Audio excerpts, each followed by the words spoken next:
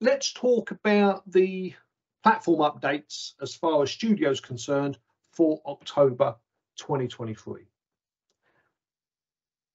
I guess in terms of updates that you would actually see and be able to interact with, October's been a quiet month.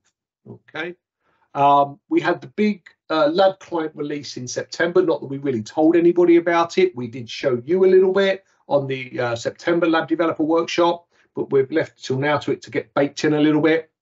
And because of things we're doing around the script library, plus 2 or 3 other features that we're bringing out really early next year, which are going to be big changes to the platform to really make it much, much easier to work with. There's a lot of what I would regard as scaffolding work going on. So effectively, the components that are needed to do make things work in the back end for the new features that we want to put into the front end. Okay, so most of the features that have been released during October are either very customer specific, that they needed because of things they wanted to do, or have been security related or bug related, things along those lines. Okay, however, there is one feature that was released and we didn't really make any song and dance about it, and I think it's something that can be quite usable in the labs that you're writing today. Okay, so I just wanted to show you this. This will be a quick subject, but I think it's worth talking about it. So we introduced new expandable blocks. Okay, so first of all, you might be going, what do you mean by a block? So blocks can be just the text blocks that you can create, or they could be a note block or a help block, those sort of things. We made it much, much easier and much neater for them to be expandable. And also, they're also using sort of more of a modern UI experience. So effectively, some of you might have used the markup where you can put a details and a summary piece in, and you normally end up saying, click on details for more information. Okay, because maybe the user interface isn't intuitive.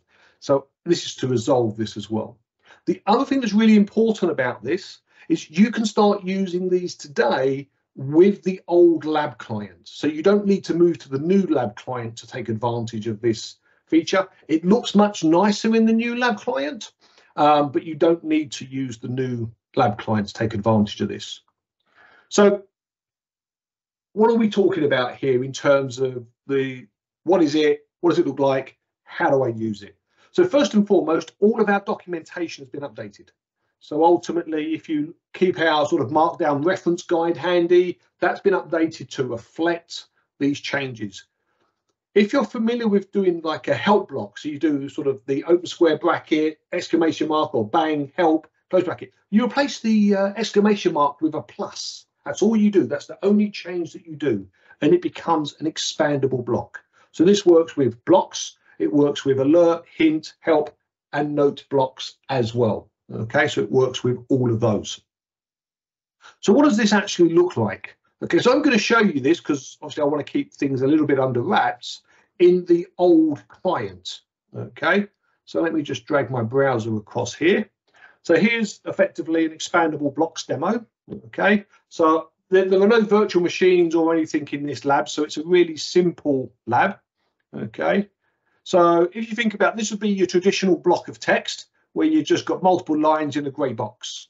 Okay, but now by using this new syntax, you see we get these little drop-down blocks. It automatically bolds the title, and it sort of just makes it a neater, more intuitive user experience. Okay, when you see this under the new lab client, you'll see this is really amped up from a quality point of view, from a visualization point of view.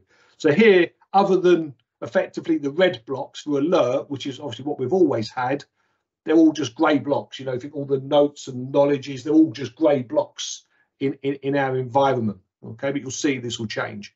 So some of you, if I just go and edit the instructions here, you can see here's the traditional block. Okay, so that's the first piece, and here's that same piece of text effectively turned into an expandable block. So all we're putting here is the open square bracket plus close square bracket. Okay, if it's something like the help blocks, you can just see that the exclamation mark here has been changed to a plus. So that's the only difference in the syntax to get these expandable blocks. Okay, so some of you might be familiar with doing things like this. You know, this might have been the old way that you might have done this. So you might have done something like a summary, like that. So effectively, oops, sorry, I spelled summary correctly. So something along those lines, and then you might have done something like a details.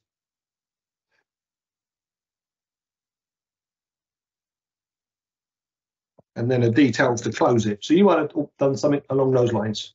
Spelled correctly. Okay, so that would have then given you sort of that type of experience. So then you can click on the little details and expand it. So first and foremost, you can actually see all experiences are still available to you. You can have it non-expanded if that's what you want. You can have it expanded the old way if that's the way you want that to go. Plus, you've also got this new expandable block model as well. Okay.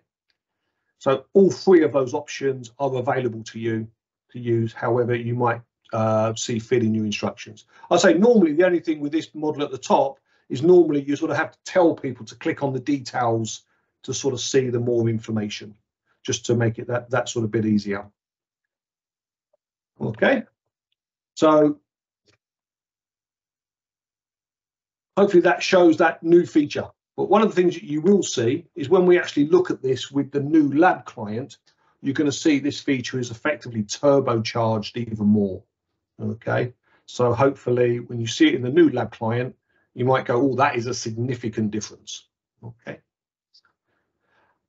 so pretty simple, pretty straightforward, something you can start using today. As I mentioned, actually, I should have done that while I was in here. If I go to things like the help for the markdown in here, you can see that all the help has been updated. So here's the instructions for the new expandable blocks. So you can see in there, and again, just telling you basically to put the plus in place. Okay, so pretty simple, pretty straightforward. Okay. Anybody got any questions on that they would like to ask? I think it's reasonably simple, but just in case there is.